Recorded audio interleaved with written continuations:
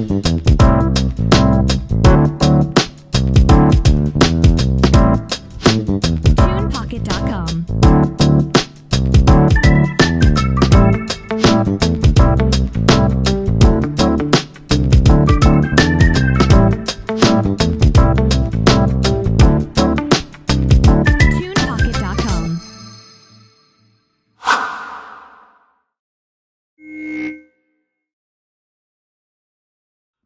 Good day to everyone out there. Welcome to the Sean Farrell podcast. I am Sean Farrell. God is great all the time. All the time, God is great. And let's get right to it. What does depression actually feel like? Well, depression feels like this. It's like I'm drowning in a sea of darkness with no glimpse of light. Each day I wake up, it's like I feel the weight of the emptiness. And it's a scary feeling, like nothing you can do this day will bring you joy because you're just so numb.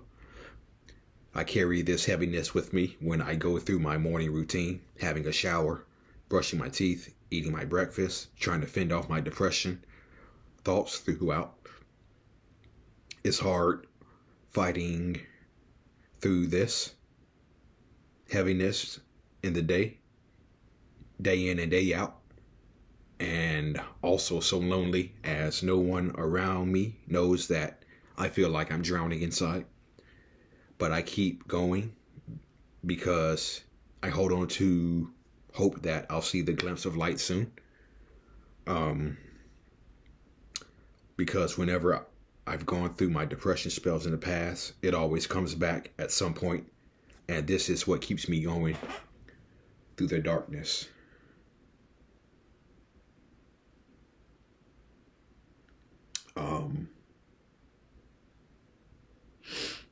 I talked about Bill Walton a few videos ago, and he talked about how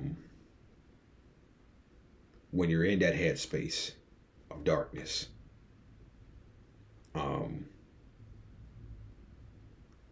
you think it's over, then you transitions into you want it to be over. Okay. And so yeah.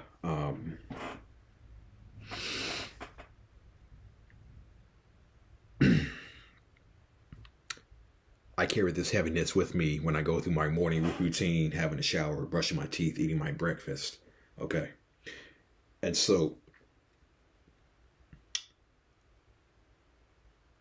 this occurred often when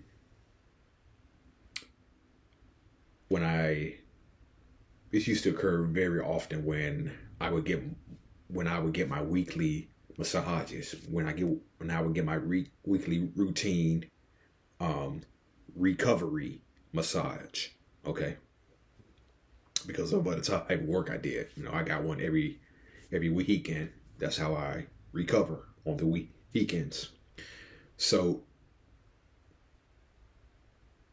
when you wake up the next day,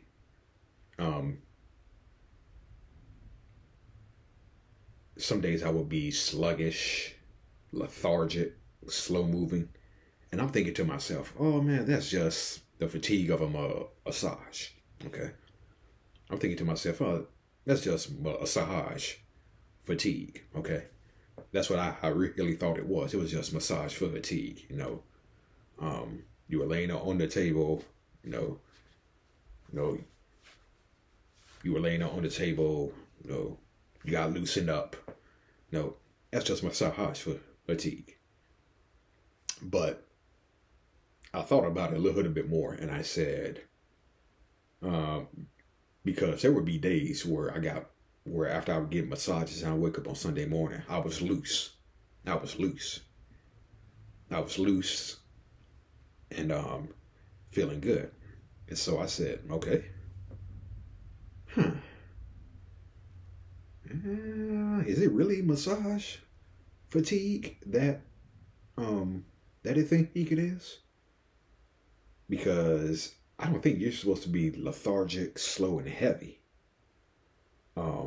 after a massage the next day. Maybe it's possible, but I don't think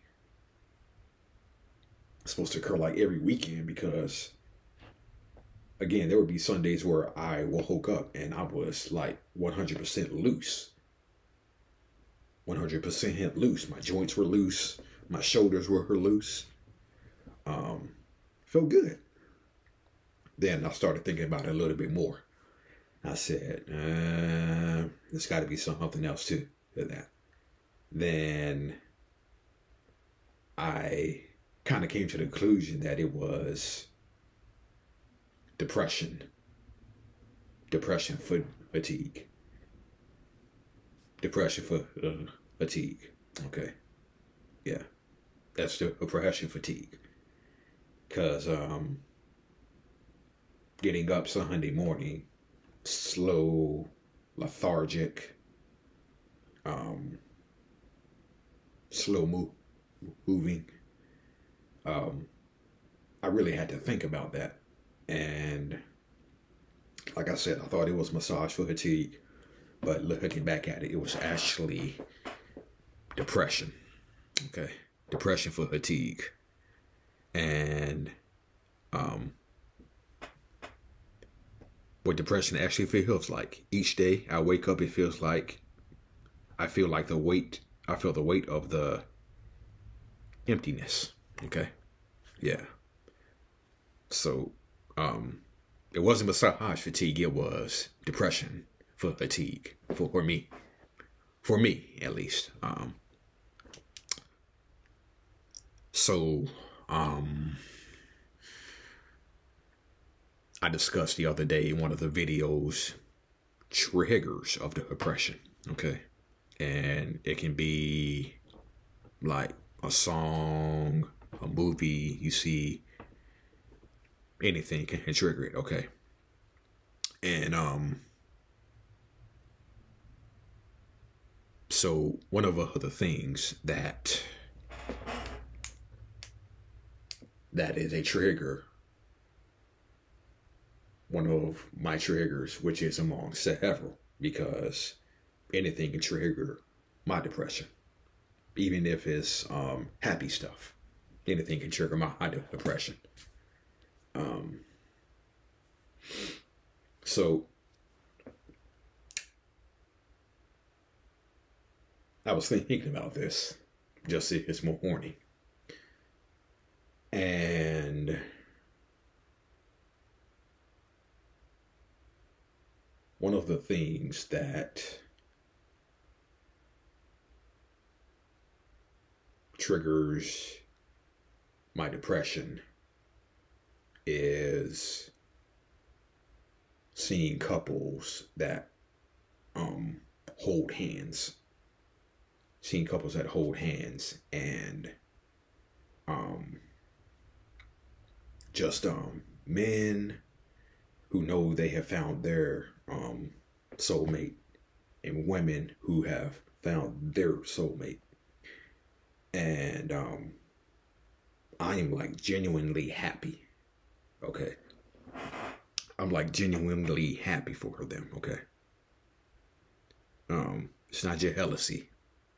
I am truly happy for the men and women who have been able to find their soulmate.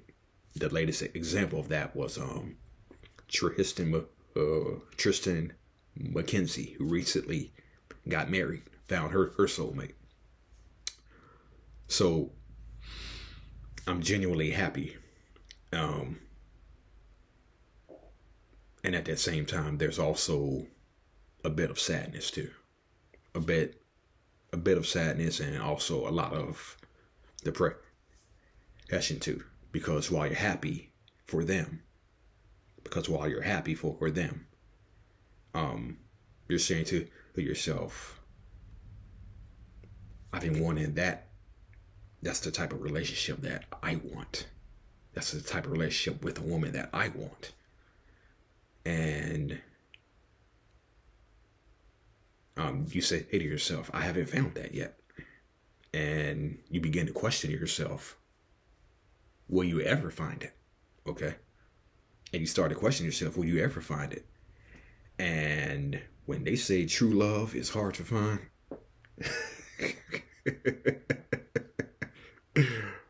true love is very hard to find, okay? I've been there, okay? And I'm still there, okay? Nonetheless, you say, hey to yourself, that's what I've been wishing for. That's what I've been praying for. And again, you start to question yourself, will I ever find that? Will I ever find that? And there's this sense of depression that begins to fall upon you. There's this sense of sadness that begins to fall upon you because you can't find the one. You think you found the one, but no. And you continue to search for the one, okay? And it brings about it does bring about a great deal of sadness and depression, okay? It brings about a great deal of sadness and depression because that's what you want. Because that's the type of relationship that you want, but you can't find it. You can't find it. You search and search and search and search, but you just can't find it. And again, it just leads to intense depression and it leads to intense sadness because, again, while you're happy for them, you're sad yourself because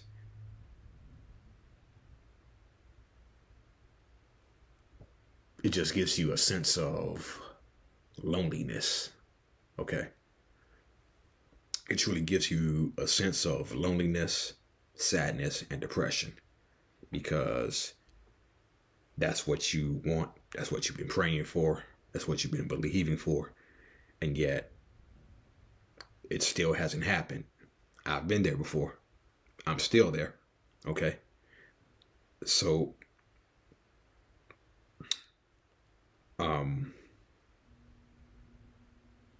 yeah, that's one of the depression triggers that I did not mention. I didn't mention it because I didn't know quite what to say, what I wanted to say on that. But after thinking about it this morning, I pretty much knew what I wanted to say on that.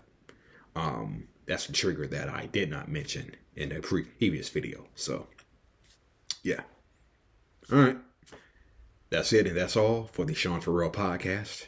I am Sean Farrell. God bless. Peace out.